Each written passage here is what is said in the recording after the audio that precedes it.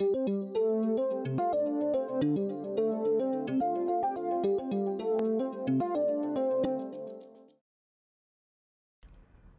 so we've seen that for diatomic molecules, if we include various corrections for non-ideality like anharmonicity and centrifugal distortion and so on, we can predict the spectrum, the infrared absorption spectrum for diatomic molecules pretty accurately, nail every single peak down to hundredths of a wave number or so. As we move on to triatomic molecules, they have the same sorts of peak, but those bands of peaks begin to overlap and the spectra get a little more complex. And the same pattern continues as we move on to more polyatomic molecules, molecules with even more atoms in them. So for example, I can show you the spectrum for ethane molecules, which I'll put on the screen right here. And so this is the spectrum for ethane. I'll draw the structure of ethane so we can talk about the different types of bonds and angles in an ethane molecule. So this spectrum for ethane has the same types of rho vibrational absorption bands that we've seen for smaller molecules at relatively high frequencies. So these correspond to the CH stretch type of absorptions. And the reason we can't see as many individual distinct peaks here is partially because there's many different types of CH vibrations. There's 6 identical, symmetrically identical hydrogens, but there's symmetric and anti-symmetric stretches of various different sorts. So there's a lot of overlapping rho vibrational bands for different types of CH stretch that appear in this region. This set of bands would be the angle bending modes. For example, those HCH angle bending modes. So there's different regions in the spectrum that absorb light of different types. But because we have only carbons and hydrogens, only a few different types of bonds, only a few different types of angles, there's only a few different bands in which this molecule absorbs light. If I also show you a similar spectrum for a more complicated molecule, propane, so this molecule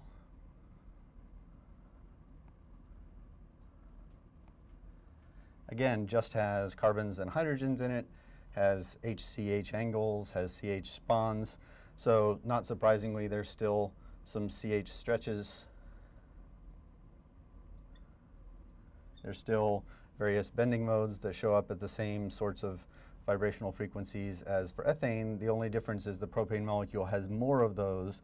It also has a few, if you look in this region, it begins to have a few types of motions that are not as prominent in the ethane molecule or not present at all in the ethane molecule, like for example the carbon-carbon-carbon bending angle. That's a type of motion that's not present in the ethane molecule. But in general, alkanes, as we add more atoms, the spectrum doesn't get terribly more complex. We just get more absorption in the regions where we have more different CH stretches and more different angle bends and so on. On the other hand, if we move to a more complicated molecule that's not just an alkane, so next I'll pull up the spectrum for acetic acid.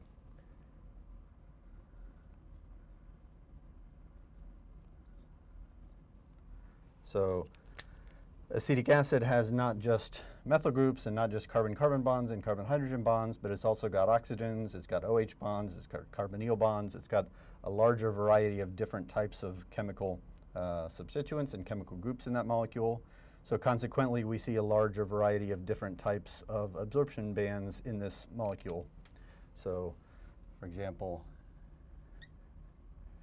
in this broad band around 3,000 wave numbers, we see not just the CH stretch in roughly the same position as it was for the alkanes, because this molecule does indeed still have some CH stretches, but we also see absorption at a wider range of frequencies that is associated with OH stretches. So that OH stretch is a much broader absorption band than the CH stretch. This sharp peak right here is the carbonyl stretch. And there's various bending modes and so on. So if we're interested, we can go through and identify each one of these individual peaks as corresponding to some particular vibrational mode, whether it's a bond stretch or a collective motion of several different atoms or a bending mode or something like that.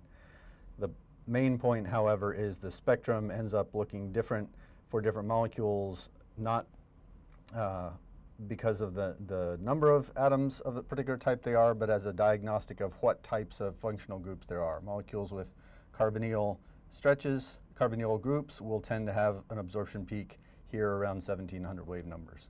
Molecules with alcohol groups will have an OH stretch, and they'll have this broad absorption band around 3000 wave numbers.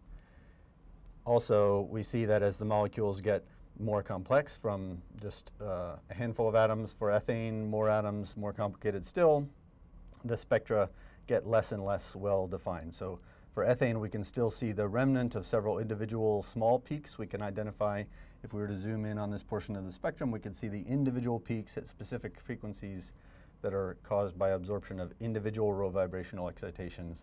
But as the molecules get larger and more complicated, those sharp peaks blur and get smoothed out to form these perhaps very broad peaks, or perhaps still fairly narrow but smoothed out peaks, where we no longer see individual row vibrational excitations, but a complete band. So these line spectra have become band spectra by the time the molecules get more complex. There's two reasons for that smoothing out of the spectrum. One feature is that as we gain more different types of the same stretch, these CH stretches, CH stretches over here, they, different row vibrational, collections of row vibrational peaks overlap with one another, and becomes harder to distinguish the individual lines. And also there's a feature called heterogeneity of the environment of these molecules, which we'll talk about more in the next video lecture. But that also broadens these line spectra into band spectra. So as a summary, as molecules get larger, more complicated, more functional groups, you should expect to see more different types of peaks in the infrared spectrum corresponding to those functional groups. And in fact, that's what infrared spectroscopy is often used for, is as a sort of fingerprint or diagnostic technique. If you take the infrared spectrum of a molecule and you observe that it's got a sharp peak near 1700, you know that that molecule probably has a carbonyl group in it. If it has a broad absorption band near 3000 wave numbers, you know it probably has an alcohol in it.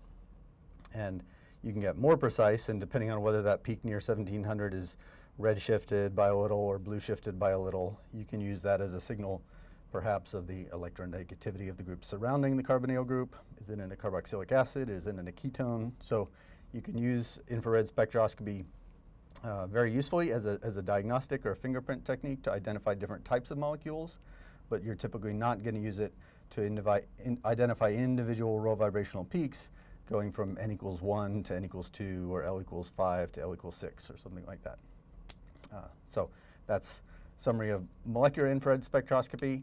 The next thing we'll talk about is what these spectra look like and how they're different for gas phase molecules as opposed to liquid phase molecules.